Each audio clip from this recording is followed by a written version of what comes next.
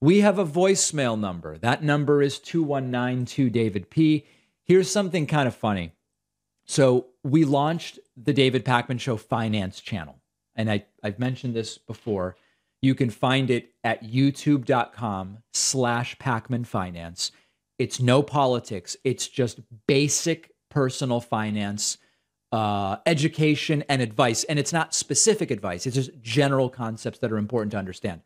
We're already almost at 10,000 subscribers. Seems to be striking a nerve. Last week, I showed a message from a viewer who said, what are my credentials to even talk about this? And I said, well, I have an MBA specializing in financial planning. Those are my credentials. And it's not like a humble brag. It's just someone said, what are your credentials? Those are my credentials. And here is a caller who says, no, that's not enough.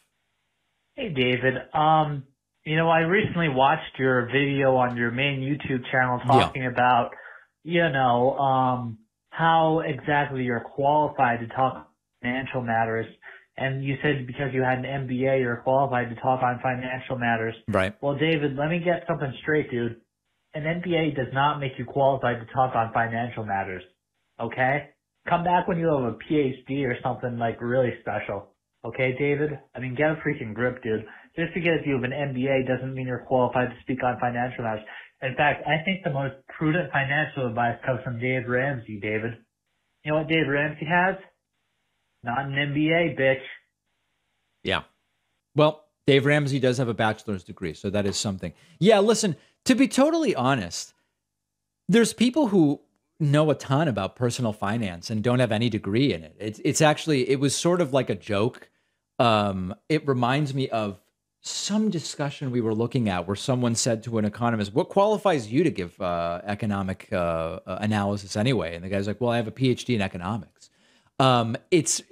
We've talked about the appeal to authority and the appeal to expertise as potential cognitive biases, or logical fallacies rather, not cognitive biases.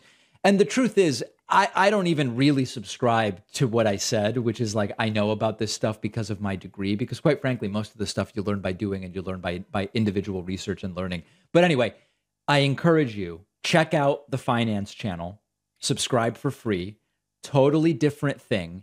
The way I describe it is, it's like Dave Ramsey without the right-wing nuttery, without the Christian messaging, and without the anti-vax. That's the idea of the Pakman Finance channel, youtube.com/Pakman Finance. We've got a great bonus show for you today. Joe Biden is warning oil industry companies as Hurricane Ian has made landfall in Florida. And Joe Biden is saying, do not gouge the American people on gas. We will see if they will heed his warning. Joe Biden has also approved an additional $1 billion+ in security assistance to Ukraine. Are Republicans in favor of or against this? Because remember, it was Biden didn't do enough for Ukraine, and also there's too much money going there. Wait, so how could it be both?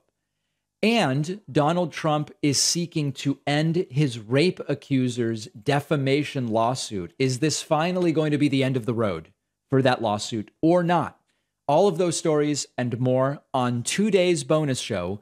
Sign up at joinpakman.com. Use the coupon code INDICT to get yourself a discount, and we will see you then when I am joined by producer Pat. By the way, a lot of people writing in and saying, David, what is up with that bruise on producer Pat's nose? He explains it on the bonus show this week. He explains what happened to his nose. So please tune in, joinpakman.com. We'll see you on the bonus show.